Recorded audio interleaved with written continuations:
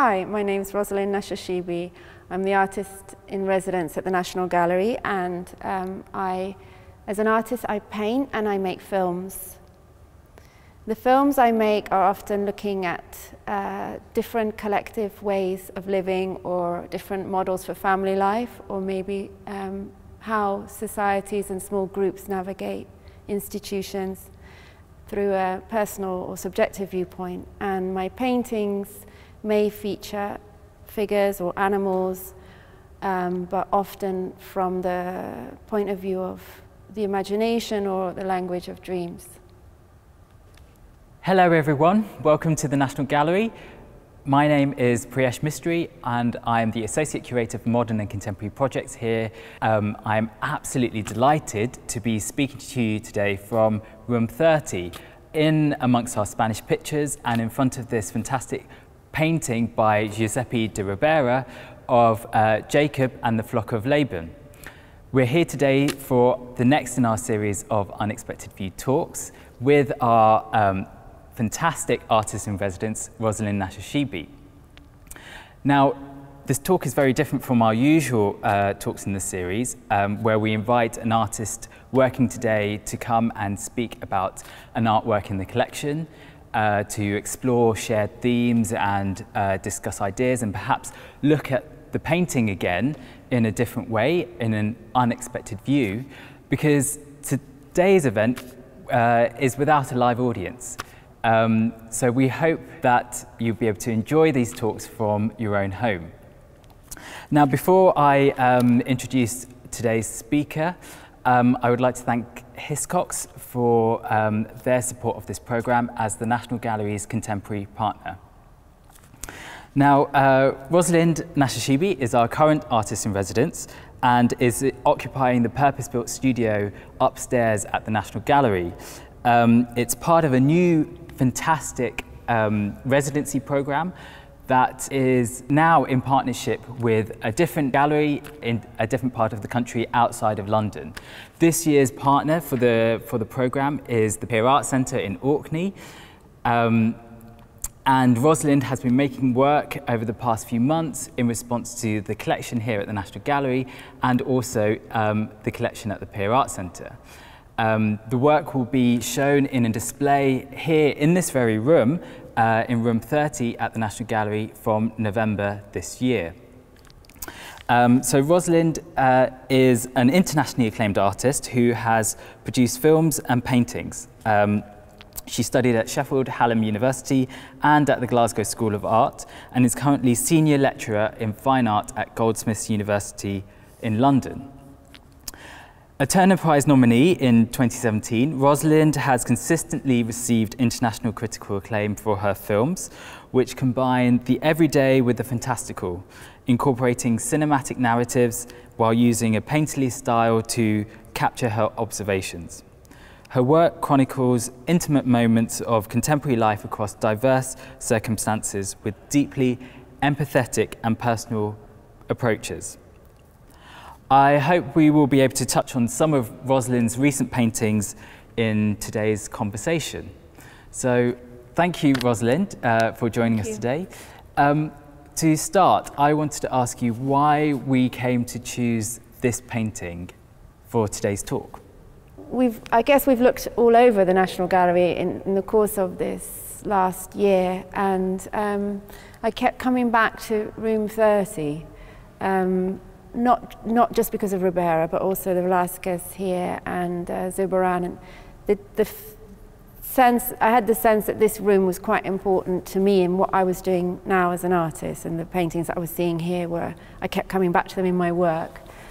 And this one has only gone back up recently, I think. I mean, I can't remember exactly when it was, but it's very recent. And I've always really enjoyed the paintings in this period that quite often do feature sheep or lambs in a religious context. And for example, it's not here now, but St. John the Baptist by Murillo, which has a young St. John with a little lamb, and this rather beautiful portrait of Jacob with this, I think it's a lamb, young, yeah, it's definitely young, with a very kind of poignant chiseled face and this beautiful sheep behind that just looks so kind of blissful. And I just think there's a real tenderness between Jacob's face and the faces of those animals, most of which, well, we lost the face of being cut. The painting was cut off that side, so we lost those. But so this is quite interesting for a picture at the National Gallery because it has been cut down so drastically. You know, and this has happened over sort of the centuries, where actually paintings that were in various kind of royal courts were sort of chopped and adapted to fit certain spaces or to fit certain frames. So we know that this painting was actually much larger. So there's a copy of it that exists still in Madrid that was made of the original painting. And actually you see it's a much more open painting actually. Yeah, there's a really beautiful sheep having a drink in the water on that side and other heads of those animals. And you see this open sky. And it's interesting because with this cut down version, I feel the composition has really changed and made it much more narrow and much more dramatic. So you're focusing more on the figure of Jacob. And that's possibly a question I wanted to ask you about the way that you also go through the process of making a painting. So later in the conversation, I hope we'll touch on how you approach some of your subjects, how you come to paint the figures and the animals that you do. But perhaps first we can talk a little bit about your process of making a painting. So once you have that starting point, you change, I feel that you change your painting quite a lot. Yeah, I think it's quite similar to the way I make films. There are a certain set of parameters at the beginning. Maybe there's a motif that I want to focus on or a composition or a bracketing kind of element on each side of the painting. And then from there, I sort of give myself permission to keep moving forward. It's like a sort of association process from one thing to another quite often. So I mean, sometimes a painting comes out quite quickly and it is as I planned it, and it happens very fast, and that's very satisfying for me because I think often in painting there's a moment right at the beginning where the painting looks really great, you know, and it's fresh and very dynamic, and you can't somehow stop at that point and you go beyond it and then you kind of lose that and you keep trying to get back to that.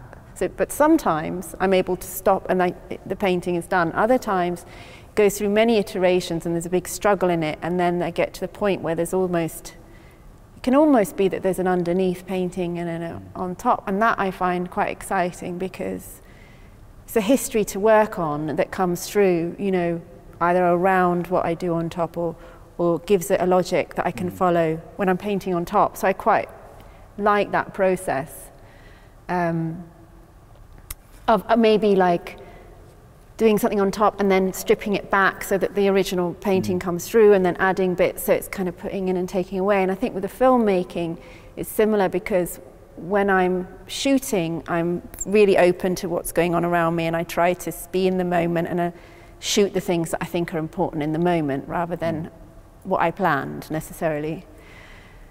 But then in the editing process it's a constant kind of moulding, putting in things, taking away things, adjusting the perspective and finding what is the key to bring this material together. I mean, I think that's what editing is, right? So this is the process I enjoy in both media. So perhaps we can then come back to this idea of how you come to paint the subjects that you paint. So interestingly about Ribera was painting in Naples during the 17th century. And Ribera is Spanish. He migrated to Naples, but Naples was ruled and governed by Spain at that time. So he had a lot of patronage through the viceroys and the counts who were in Naples at that time. And it's interesting that he came to paint Jacob and the different narratives of Jacob's story from the Genesis in several paintings. There are amazing examples in the Prado of this of his subjects as well. So it's one thing that we know about Jacob as a biblical figure is that he was almost kind of a trickster. Yeah. He would sort of dupe his. There's a painting where he's duping his father Isaac into getting his blessing. He's kind of playing tricks on his uncle here, who owns the flock of sheep in this painting, where he's trying to get as many sheep as he can from the flock of Laban, and it introduces this cunning technique of using these wooden rods, stripped back rods from trees, to kind of introduce more fleckled sheep into the flock. So he's playing tricks on his uncle as well. And I wondered if we could talk a little bit about the kind of literary figures that you use or in your paintings. Well, I mean, I think just to address to what you were saying, the interesting thing about Jacob as a figure, and I think probably what appealed to Ribera, was that yes, he got everywhere the high level that he got to through deception, but nonetheless he was blessed by God, and it was written that he was the rightful kind of receiver of these blessings and of all this heights that he got to. So yes, he fooled his father to getting the blessing. It should have gone to the older son, and he used this weird sympathetic magic here where he put these rods that were kind of light and dark, because they were peeled in places, into the water where the sheep drank, so that then their fleece would grow speckled. So there's a lot of kind of trickery, yes, and deception, but also this magic around this story. And Ribera himself, I mean, he's painted Jacob 3 times or more, but also painted a lot of paintings of really gruesome kind of violent tortures of martyrs, and a lot of this kind of age of man, like in the second half of life, but going through agonies. And I think he himself was also a kind of very cunning man, because he, along with 2 other painters in Naples, had a kind of what they called the Cabal of Naples, where they stopped younger painters who weren't from Naples or other masters from other parts of Italy encroaching on what they felt was their territory. So they had a kind of almost mafia type hold on the region. So yeah, maybe appealed to his own nature, cunning nature. But also it comes with this idea that he came to paint these men, it's particularly towards the end of their lives, older men, but also as figures who were in poverty. There was this idea of the, that Christian belief of sanctity in poverty, or being closer to God in that. And I think that I think you're right. There is an interesting kind of relationship to that. I think also he was very good at painting sheep and older men. It was a consistent kind of theme throughout his practice, and one that I think would have been very popular with his patrons at that time. So you, in the past, you've painted figures like Malvolio from Shakespeare's Twelfth Night, but also Piero from the Commedia dell'arte as well. I wondered if you could touch on what drew you to those characters, and is that something that was also kind of reflective of the way that you sort of position your work within, in the way that Zurbarán was kind of being quite sort of strategic about placing his work in Naples? Ribera. Ribera, sorry. Yes. Yeah, we're opposite Zurbarán, so. Oh yes. Connection. Yeah, I didn't think about that before. It's an interesting question. I mean, it's quite about a Malvolio and Piero, because I painted the Piero from after Watteau's Gilles, which is at the Louvre. And being in this collection so much has made me look at other, collections a lot more as well. And so I was looking a lot at Watteau, and I wanted to paint the Piero because it is such a kind of vulnerable character. The way that Watteau paints him, he stood up on a higher level than all the other commedia dell'arte figures are in the painting, and he looks kind of like hung out, almost like exposed, but also kind of, here I am, you know, this is how it is. So it was a very, I think it's a very sort of, yeah, sympathetic portrait. And equally with the character of Malvolio, who's the clown, well, he's not the clown, but he is a sort of ridiculed character in Twelfth Night. He's this sort of petty official who's always trying to kill everyone's joy. And then a trick is played on him by the others to fool him into thinking that the lady Olivia loves him, and to wear a ridiculous outfit to impress her, which of course she hates. So he ends up wearing these yellow stockings cross-gartered. And so I painted focusing on the idea of the yellow cross-gartered legs of Malvolio, and the kind of painful exposure of that, but also this strange, it's a sort of beauty in that moment of vulnerability, you know, that also is in the Piero painting by Watteau. I think that it's that moment where you're sort of vulnerable, that may be painful, but there's a certain beauty to it. But in your painting of Piero, I feel that you kind of changed that character a lot, because Piero is traditionally dressed in white. You know, he's maskless as a clown, but very sort of pale. He wears white makeup, but your painting of Piero is very bright. Yeah. You know, you use reds and pinks and quite luminous greens as well. Yeah. So is there a sort of, are you almost kind of changing the character for your painting, giving him a bit more kind of presence, or shifting it, you know, through that use of colour and through how he kind of dominates that? You know, I think I just really wanted that painting to be red.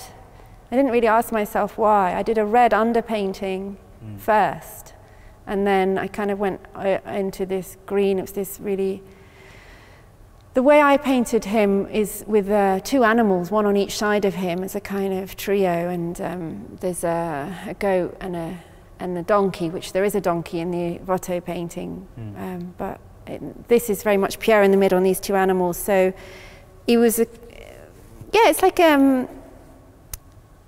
putting it in another kind of temperature or another mode. I mean, I couldn't give you a reason for the colours. Maybe I could, but it would take me a bit longer to think about it. But it's interesting also because with the paintings around, you know, for Malvolio, you focus on the legs. Yeah. You know, so you fragment his body. So there's a level of sort of abstraction that you do on these figures. Yeah. They're not necessarily sort of representational as, you know, Ribera has with Jacob, but there's a sort of level of playfulness with the paint, with painting and with the forms and with the colours. Yeah. So I wondered if there was anything in that, in the way that you translate the images into something a bit more sort of a bit simpler in its forms. I think what happens is that different influences come in from outside, but there's also the influence of the paintings I've made before. So when I made the Piero painting, I'd already done a few paintings of the lower part of legs and feet or ankles in water, and so that, imagining two legs up to their ankles in water, and the painting stops around the knee or just before the knee. And I was doing that earlier, thinking about being in two states at once, which is something that I've thought about in my films as well, of how to portray an experience where you're not just experiencing it on one level, because that's never the case. I mean, there's several levels in which we experience moments, and the one which maybe you could capture on camera, and the ones that more to do with your conscious or even your unconscious, or even some idea of a collective unconscious, or different psychic levels in which you could say that you're experiencing something. So I use that idea of being half in water and half in the kind of cool air or dry air as a way of trying to think about being in different levels, and also, yes, fragmenting the body through different stages. And so in my Piero is also standing in a sort of liquid. So in a way it's coming through from the other paintings, and I'm allowing that. When I talk about giving myself permission, it's like allowing that to come through, because I firmly believe that the thoughts that run, you know, or the kind of visual thinking that runs through the painting has a sort of internal logic which is more sophisticated than the one that I could impose on it analytically. So that Piero is coming from paintings I made before as much as from Watteau, and Malvolio's lower legs are coming from those paintings that I made before. Yeah. So I also really started to enjoy this composition of these two kind of like trunk-like lower legs, and that you go through them, you can look through them or you can look at them and look around them, and using that as a device for having things behind or not behind. I mean, space is also an interesting way of thinking about your works, you know, allowing spaces to exist where you can sort of position things within them that might exist sort of in a fictitious way or in a totally imagined way. So we've talked about the, you know, in the past a few times about the Velázquez painting, you know, the Tela Real, the painting of the boar hunt, where you have this space in the middle of the canvas. And that's a painting that's also been very influential in your paintings since you started at the gallery. Yeah. And I feel that also the space between Malvolio's legs also exists in a similar way, where it's a sort of stage that you can introduce things into. That's right, yeah. The painting which I'm looking at, that's why my eyes keep going over there, is the boar hunt, or Tela Real. It shows this kind of landscape, but there's a big oval shape that takes up most of the lower half of the painting, and above are only trees and sky, or distant hills and sky, and that is an empty space, or looks like an empty space. There are small details in it, but it's the canvas that was put down for King Philip to kind of ritually kill, or to kill the animals that had already been hunted. So it is an arena for this killing to happen. Well, the title's interesting, Tela Real, which means the royal canvas. So the title could be Velázquez referring to the painting itself, but the canvas in the royal canvas in this case refers to this canvas that's laid and fenced around to make this arena. And I really found that a strange composition, very weird painting with this ghostly big hollow in the middle of it. There are small figures on the very, very bottom of the foreground. The rest is this ghostly hollow, and I thought it was like a kind of pool. And I have, you know, I've made several paintings have come out of my thinking about that. Some with kind of bracketed with these kind of pools in the middle, and also, as you say, like thinking about the spaces between things, and really trying to make not real spaces but potential spaces in the paintings. So in that way that they're more connected to a space for for potential. Let's leave it like that.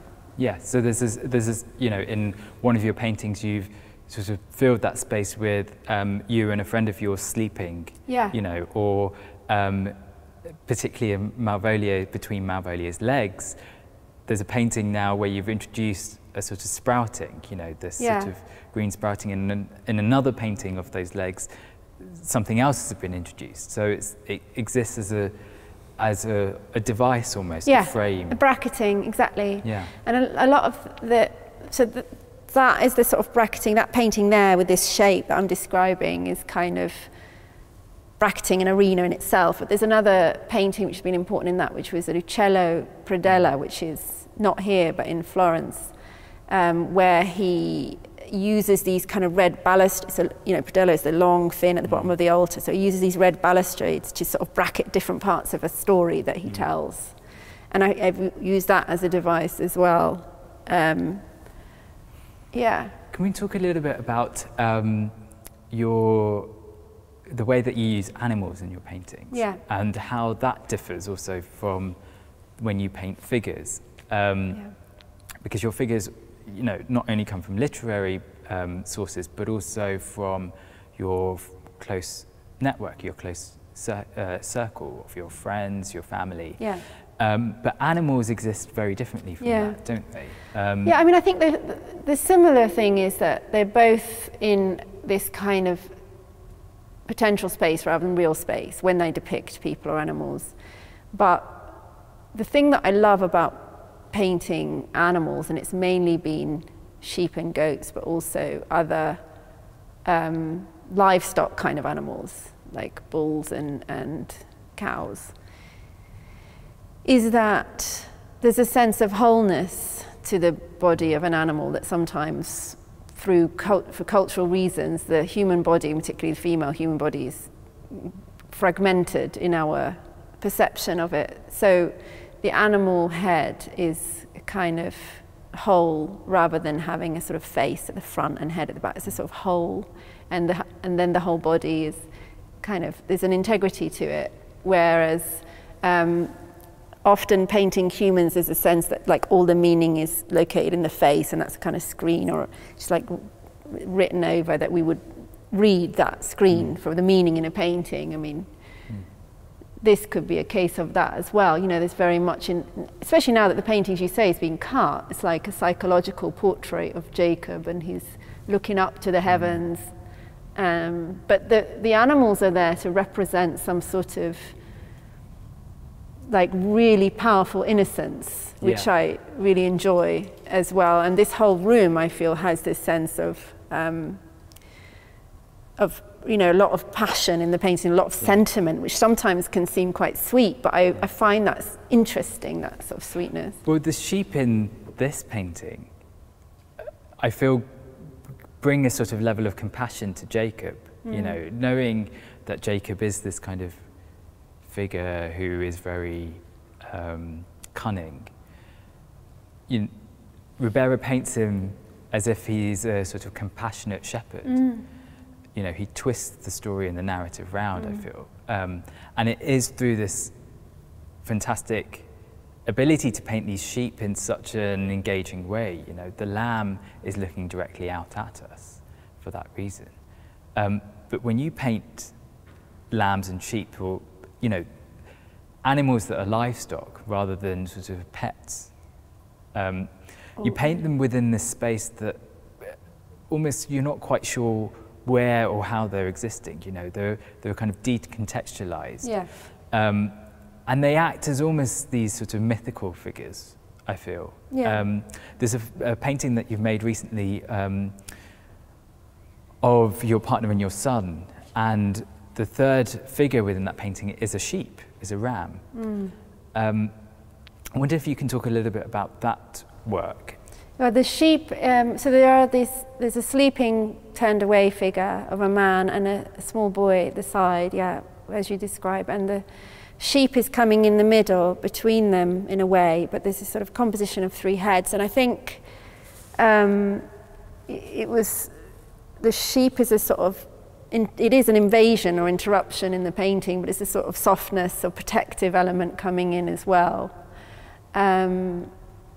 And I think when I look at that painting now, I think about the passage between boyhood and manhood more than I think about my relationship to those figures, which is, you know, obviously why I painted them, but and that this kind of element of the non-human coming in, which is nevertheless sentient, is like, can be enough. That can be enough. Like the fact that it's non-human gives it a sort of space around it, which is less pressured. You know, it's less like pressure of another human face and another will. It's this more kind of silent animal presence, which I find really fascinating.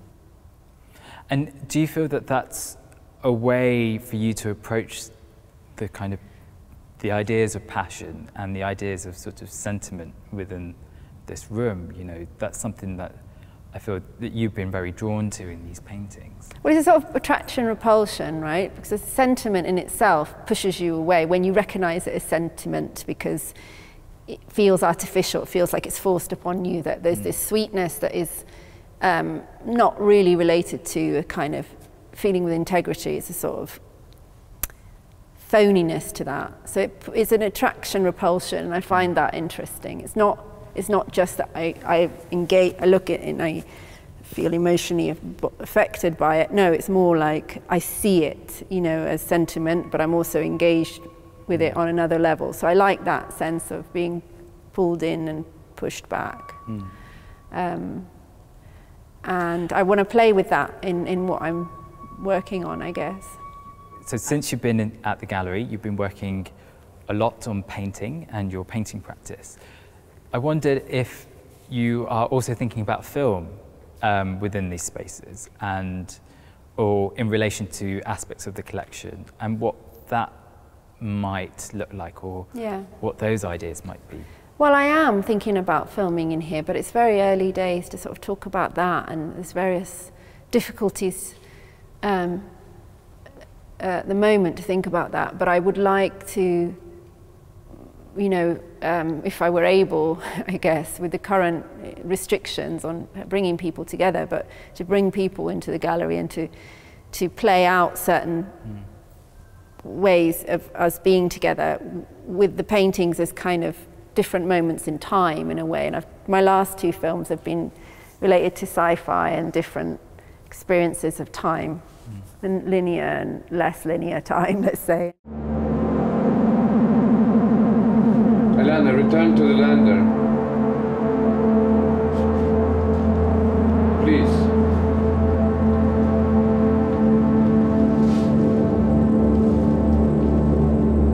Keep the suit on, Pauline. I'm closing the door. All right.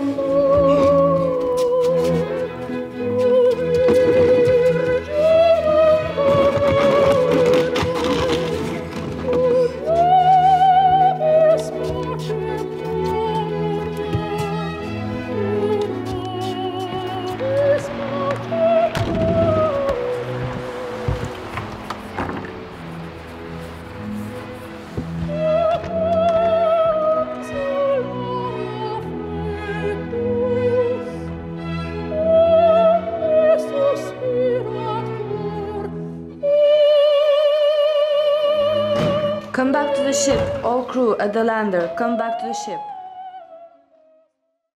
And I thought about being here in terms of filmmaking as almost the idea of how we might respond to something, how we might mimic it, or how it might present a different time experience to the one that we could play out in front of it. But they're very kind of early thoughts. Yeah, I feel that's a good moment to end on in a way, Okay. because, or actually to hear your thoughts on this idea of approaching a collection that's so iconic and so historic, and ultimately it is this dialogue that happens over time.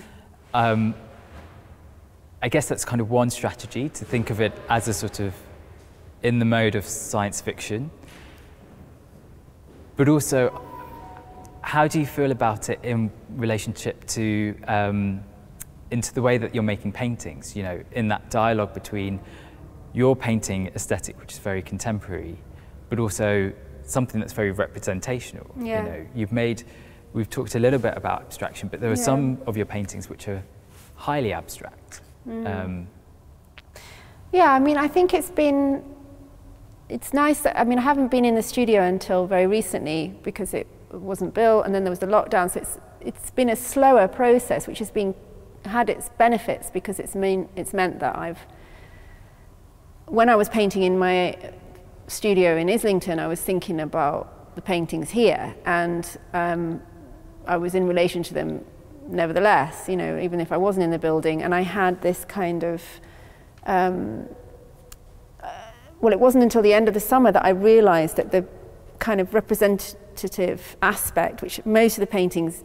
here place a very high status on things being lifelike, really lifelike, like incredibly so. And so, you know, you could never approach, or you would want to, you know, approach this sort of sense where skin and eyeball become so lifelike, and there's a beauty and a wonder, which is not really relevant to the way that I work. And so that could sometimes, that was one of the kind of dangers of being artist in residence at the National Gallery, is that you feel you need to engage in that way of painting that you're not set up for, in a way, and that there's at least 100 years between where this ends and my practice begins.